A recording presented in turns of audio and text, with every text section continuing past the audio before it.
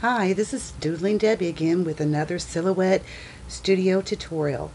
A friend of mine sent me a link to the tutorial on the Silhouette blog, and I thought it would be a great idea to make a visual tutorial for YouTube so you can look at it and see how it's done. First of all, we're going to create a circle, and then I duplicated that circle and it's up over here, and you'll find out why later. Okay, now that we have our circle, we want to add our font to it because we're going to create a path. So I'm just going to click right over here and I'm going to type in happy. And right here you see this little circle with a little toggle. You want to just drag this down over the top of your circle, and I like the spacing there. And then I'm going to go over here and type birthday, and we're going to do the same thing, but I'm going to drag it to the bottom of the circle. And I'd like the letters spread out a little bit more. So we're going to go here to character spacing, and you can't see it very well because I had to minimize this so much, but you just click and I'm going to get it spaced out a little bit more, and then I can move this around here, balance that out. There we go.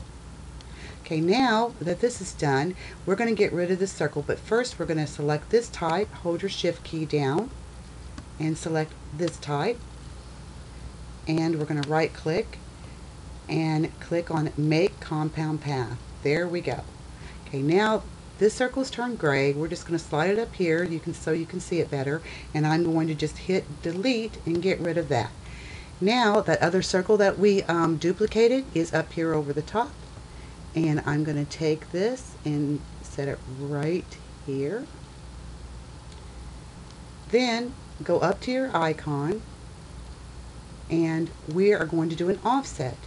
So I'm going to select this and I'm going to click internal offset.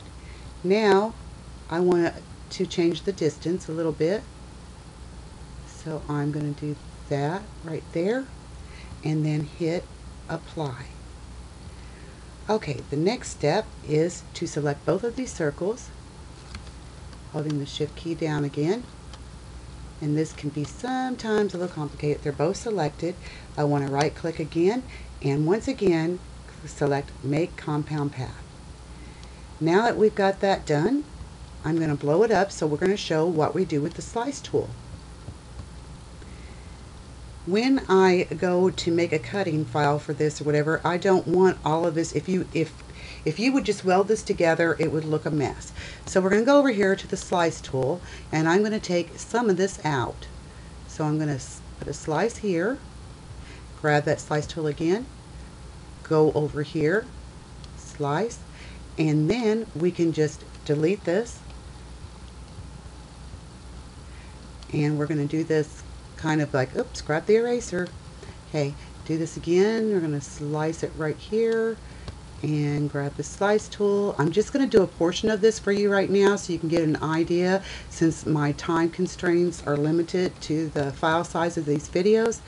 So we'll just do happy for now, and I'll show you the finished one. So as I'm going through here, you get an idea of how to get rid of these, and then when I'm done, I'll show you the final results. And delete that.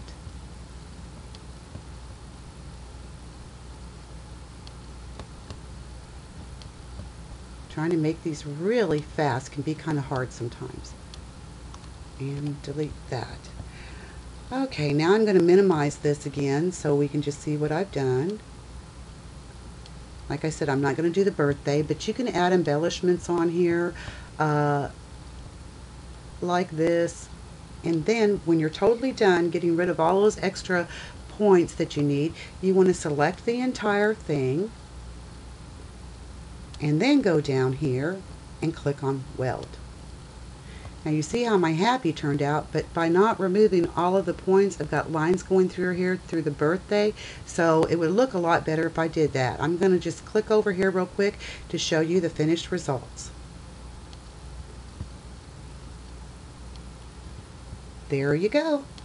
That's how you do it. I hope this was a fun tutorial. Get in there, play around, and create.